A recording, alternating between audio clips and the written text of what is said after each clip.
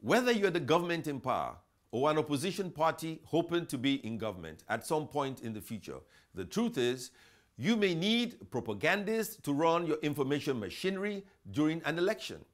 But you need communicators to do it after the election.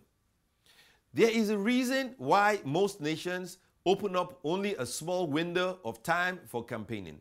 The reason is that no nation can sustain peace, progress, and development if it is in a campaign mode for too long because of the divisive nature of campaigns. When an election is over, all parties must bury the hatchet and look ahead. You cannot face the past and the future at the same time. You cannot settle scores and settle problems at the same time. You must choose to either progress or remain in a campaign mode. As I have said in the past, none of us is as smart as all of us. Every hand must be on deck in the struggle to make Nigeria great. But when the government and the opposition behave as if they are still campaigning and are at each other's throat, we cannot progress. It is commonly said that when two elephants fight, it is the grass that suffers. In this case, the grass are Nigerian citizens. But now, both the government and the opposition should have realized that trading insults is a crime against Nigeria that is punished by the foreign media. They will take the missiles that we direct at each other and write stories that criticize our leaders, destroy our institutions, and make us look silly to the rest of the world.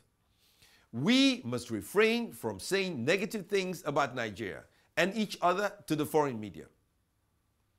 What I expect of the government is to reel out its plans for developing Nigeria. What I expect of the opposition is to field a shadow government that will counter with their own ideas. Let the competition be about ideas rather than insults. You do not see foreign leaders traveling to Nigeria to criticize their country. So why should our leaders travel abroad to criticize Nigeria? Enough is enough. Remember, we have no other nation but Nigeria. And whatever challenges we may have, Nigeria is still our country.